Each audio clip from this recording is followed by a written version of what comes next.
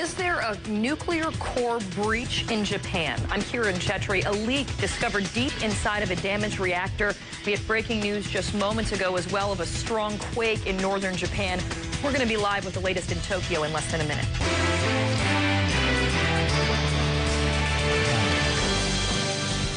Good morning to you. Welcome. Glad you're with us on this American morning. You know, as if it's not enough what they're dealing with in Japan right now, questions about whether there's been a breach to this core in one of the reactors. On top of that, they're still dealing with pretty significant quakes. Another big one just happened. And in Libya, we've got a shift in power. The U.S. has been saying it does not want to continue to be the lead.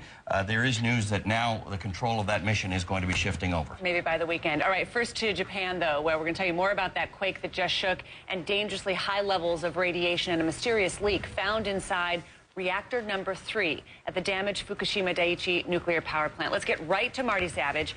He is in Tokyo. First, Martin, you felt the most recent earthquake. We've been getting reports from Kyungla and others that there was a pretty strong quake in the region.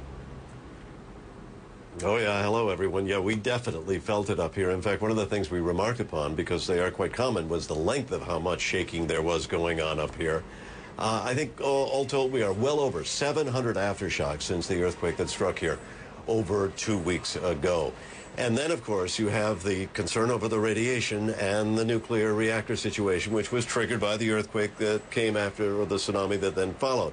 The Prime Minister was on national television tonight in a news conference, and you know what? He used very grim language to continue to describe the situation out there at the Fukushima Daiichi nuclear facility. In fact, he said, quite frankly, they weren't even to a point where they might be optimistic that they will be able to avoid a disaster out there.